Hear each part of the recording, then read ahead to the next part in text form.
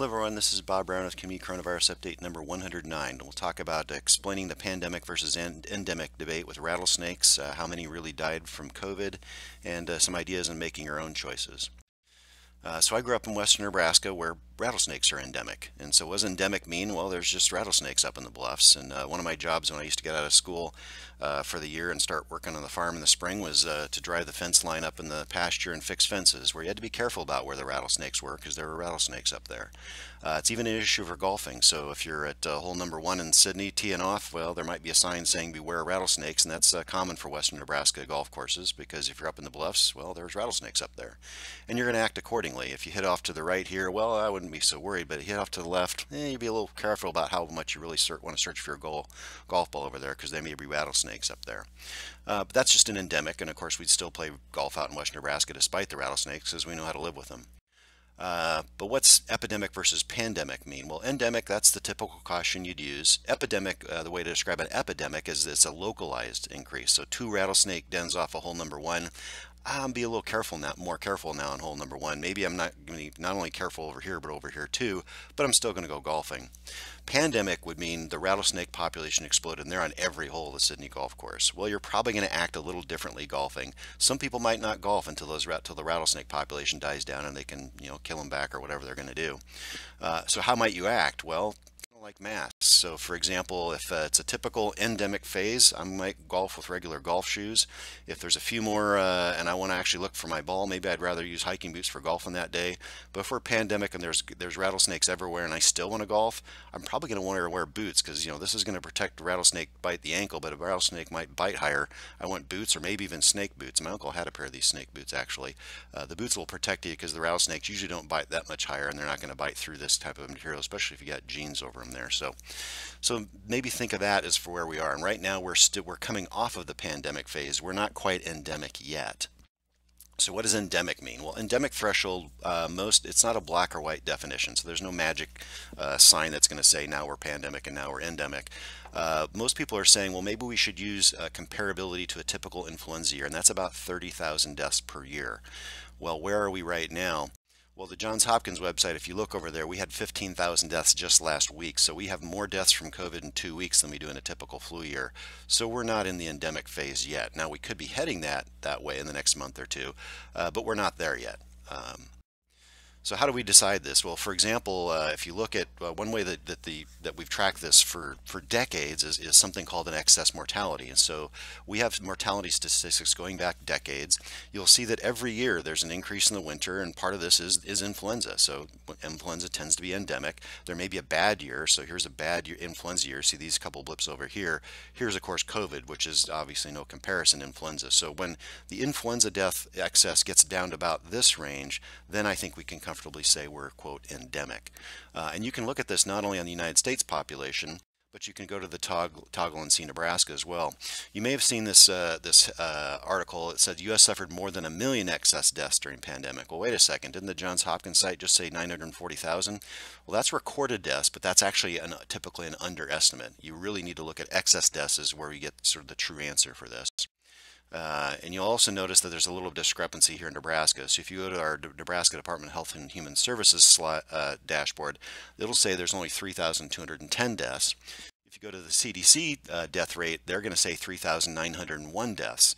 Why is that off by about 700? Well, it's because our state is actually using a different classification than the CDC is using. Both of those numbers are wrong, by the way. However, this one, the 3,901, is closer to correct.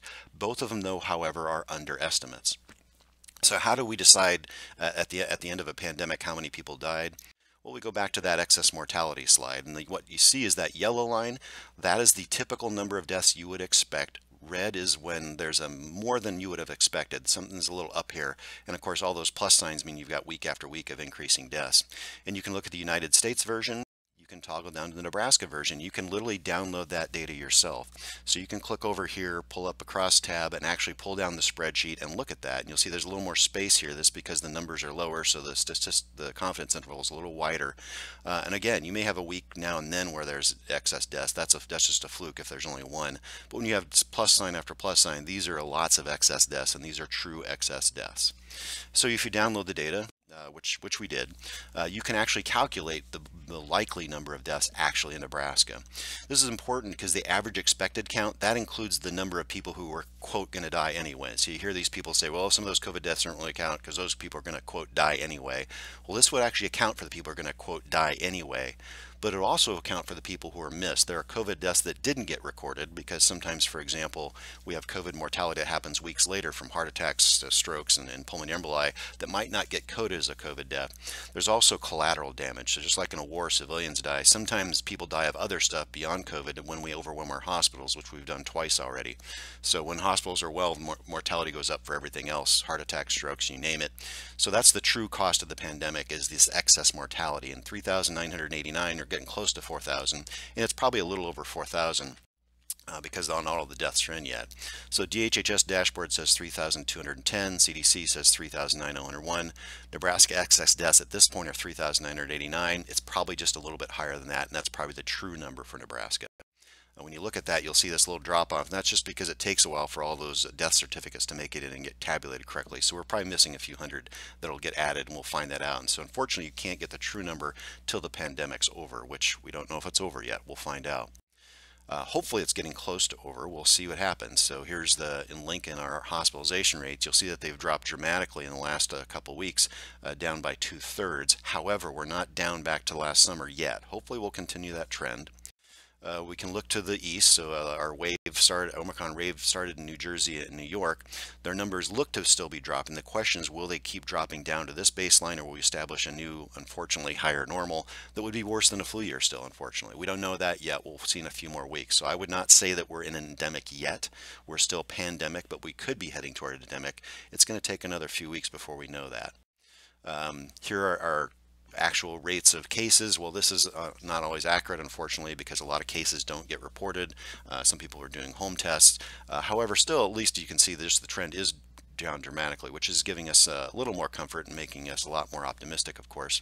We have a couple of ways to actually verify this independently. One is Lincoln Public Schools does some really good contact tracing. We were at 1,200 positives 5 weeks ago. We're down to 152 was the last complete week. We'll see how we end this week. So down almost 90%. That's a good sign. UNL does some active testing of its student population. Their positivity rate's down to 2%, which is also a good sign. I have a friend who runs an urgent care, and they out of 120 viral panels last week, they actually had 0 COVID cases and 0 influenza, by the way, too. And then Midwest region, again, the numbers are lower. We'd like them to get lower yet, but again, some signs that things at least are trending in a good direction here in Nebraska. However, keep in mind though, and our kids are not out of the woods yet, so you still should vaccinate your children. Thankfully, we're not seeing 100,000 dead children, but we're at 818 as of end of January. This is the COVID deaths for children compared to the last decade's worth of stacked flu years seasons. One flu season followed by a second, because we've crossed 2 years now with this pandemic. Still about 3 to 4, probably 3-ish times worse than influenza, but not as bad as adults, thankfully. The answer, of course, is vaccinate your kids. The peak age of MI, multi-inflammatory syndrome, in children is between the ages of 5 and 11. That's our big hole in vaccination. Thankfully, we've had a really good uptake at our school vaccination sites, but we need to get a lot more kids vaccinated. The vaccine has been highly effective preventing that, so please, if you're still on the fence, get your kid vaccinated. So what should you do? So numbers are going in a great direction, so that should make a lot of us happier. But now we're sort of an individualized decision-making process, and that's kind of hard to figure out. There's a good article by Bob Wachter, who's a physician who's well recognized across the country. He kind of walked through in this perspective in the Washington Post what he would do as a 64-year-old vax doctor, and then how he would calculate his own risks. And this is kind of how I've done things too. I'm a 52-year-old vax doctor. For me, I'm at the point now where I don't wear masks everywhere anymore, because I'm thinking right now this is kind of more like a typical flu year for me. So what should you do? Well, if you're up-to-date vaccinated, and that's 3 shots, not 2, it's like a typical flu season for you. If you're and under-vaccinated, well, if you got Omicron, you're probably good for 3 to 6 months, but I don't know how much longer. I think it's still worth you getting that vaccination. And if you're immunocompromised, well, you got to go with that layered approach, which we'll talk about in just a minute.